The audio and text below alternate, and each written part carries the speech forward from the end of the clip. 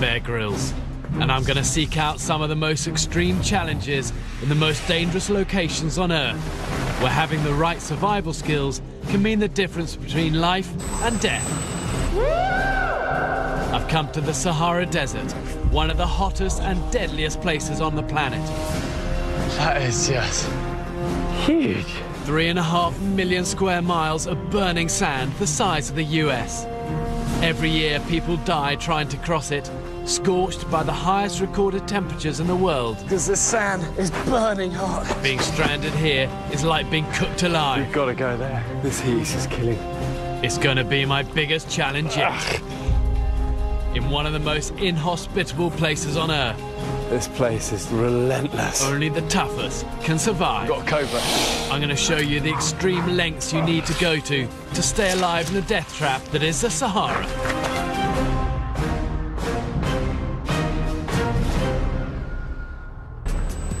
I'm in Morocco, in North Africa, flying into the Sahara Desert from the Atlas Mountains.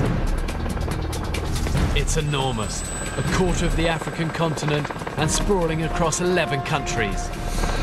It's a harsh, arid wilderness that can cook you and kill you if you don't know what you're doing. There's no way out of here. Just staying alive is your only hope. If you get lost out here, the two most likely things to kill you are dehydration and heat stroke.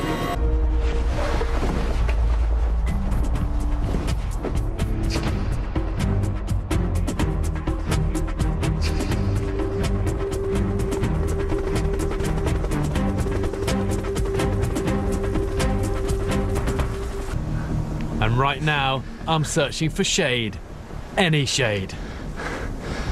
See that little tree over there? We've got to go there. This heat is just killing. We've got to find shade.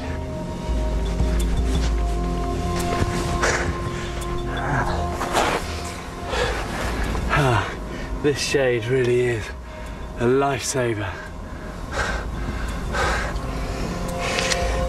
That sun is so strong. So strong. I can already feel it's cooler. Much cooler.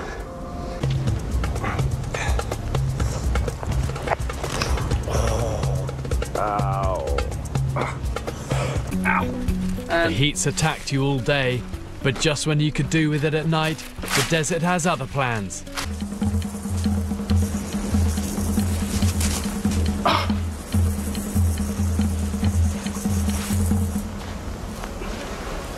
Oh, there he is.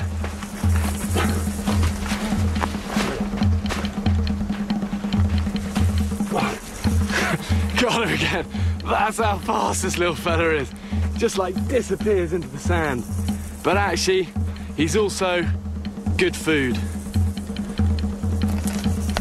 I'll just get rid of the head. Personally, I find them overrated, but the rest of the body looks delicious. You coming face to face with one are slim, but this one's been brought here for me to show you how to deal with it. The first thing you've got to do is just keep absolutely still.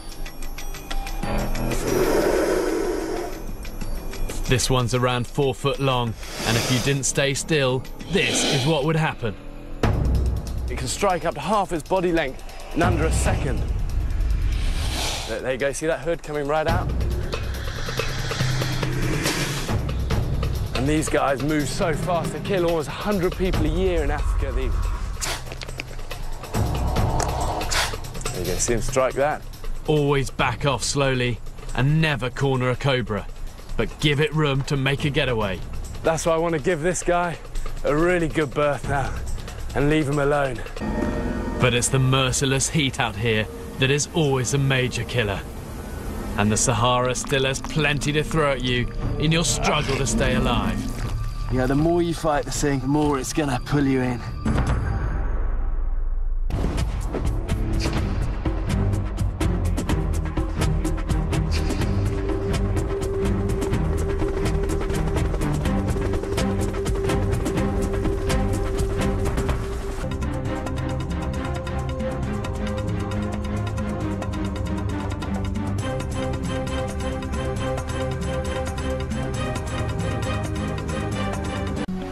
Let's see what we've got here.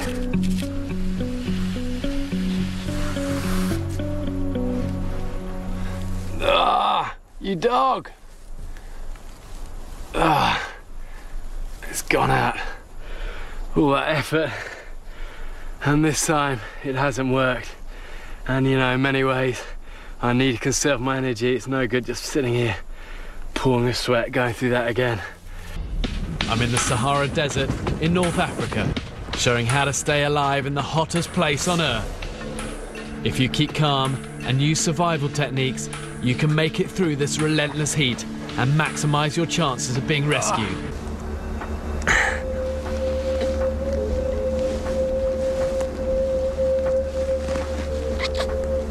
This area is hunting ground for the Berbers, nomads who have lived in the Sahara for thousands of years and are masters of desert survival.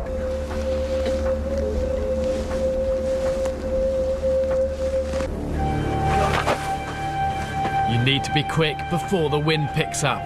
In the blink of an eye, this harsh heat can turn into a vicious, blinding sandstorm. There are two ways down this.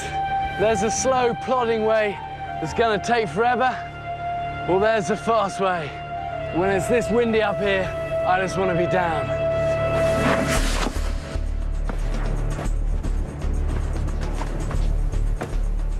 Lean back and take big strides.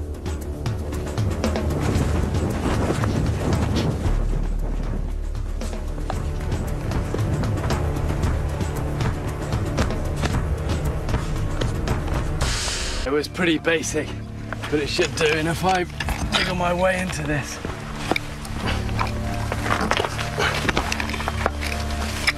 Carefully without dislodging everything.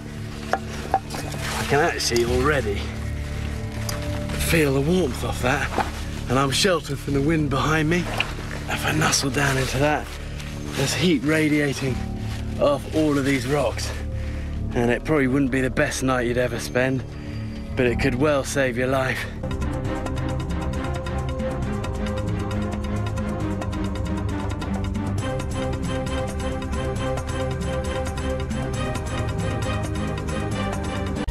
If you wrap this around your head, it'll buy you a few extra hours in heat that feels like you're being slow roasted.